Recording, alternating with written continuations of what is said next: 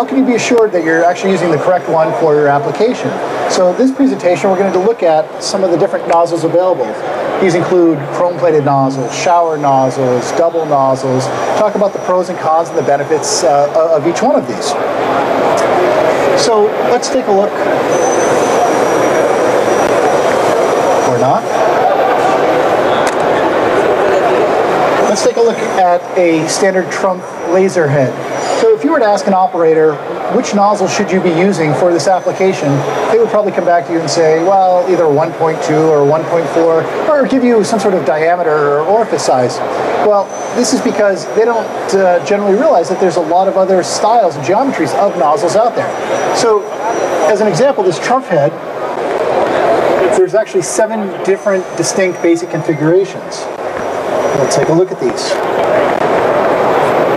So again, it's not about necessarily the orifice size, but it's also about the different configurations and geometry of these nozzles. So you can see an example here. So let's take a look at a couple of other different nozzles. So here we have 2 nozzles that the outside geometry is actually identical on each. And if you were to see these from an external view, you'd think they were exactly the same. But internally, they're quite different. You can see the one on the left here is considered to be a cylindrical nozzle. This is a low pressure cutting application. You're going to see this on your mild steel cutting with oxygen and again the low pressure applications.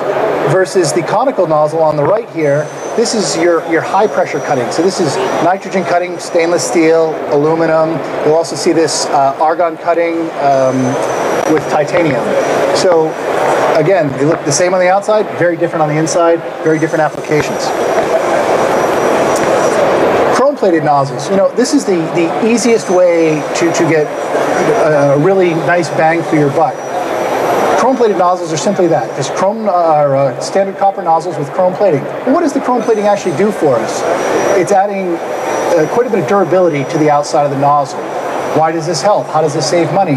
Well, if you were to hit a tip-up after cutting, you're probably going to damage just a standard copper nozzle. However, with the chrome plating nozzle, it's much more durable and is able to withstand these tip-up crashes. Additionally, if you have a bunch of spatter built up on these, you're able to clean these quite a bit easier with Scotch-Brite and this type of thing, which if you did this with a standard copper nozzle, would actually start to erode the orifice and affect your cutting.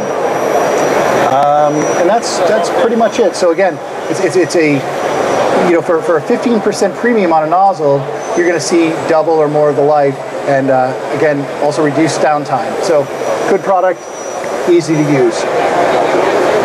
Next would be a shower nozzle. A shower nozzle is just like just like the name implies. Looks just like a shower head. The principle behind the shower nozzle is in oxygen cutting, low pressure. You're using these actual shower jets to force oxygen into the kerf of the cut. By forcing the oxygen into the kerf of the cut, it allows you to cut thicker material. So if you were to say have a low power or a lower power CO2, 2 kilowatts, or something around that range, it's going to allow you to cut thicker material than the specifications allow. Additionally, it increases the exothermic reaction between the oxygen and the cut, which is going to increase the speed of your cut also. Now, you have all of these great benefits, but like anything else, there are some drawbacks as well. The one drawback to the shower nozzle is if these orifice holes become plugged, your cut quality becomes deteriorated very, very fast, and you're going to start to have cut problems. Also, the wall on the shower nozzle is much thinner than a standard nozzle, so your life is going to be decreased on this. So you're trading, again, speed, capability, good edge quality, but you're going to have reduced life. So next would be a double nozzle, which is simply a nozzle pressed within another nozzle. The benefit here, it really comes down to edge quality. The edge quality on a double nozzle is fantastic on the cut surface. There are a few other advantages to this. This is creating, we found that by inserting one nozzle into another, it created a null zone of laminar airflow, which is incredibly smooth. This is how we arrive at the increased cut quality and edge quality of the part. The additional benefit to this, and is something that was kind of found out after the fact, was that this null zone at the exit of the orifice of the nozzle also helps to prevent backspatter from coming back onto the lens, thus increasing the lens life as well. So it was an added benefit, wasn't planned, but it's worked out well. Next would be our fine featured nozzles, and when we refer to fine features, generally we're talking to a nozzle that comes to a point.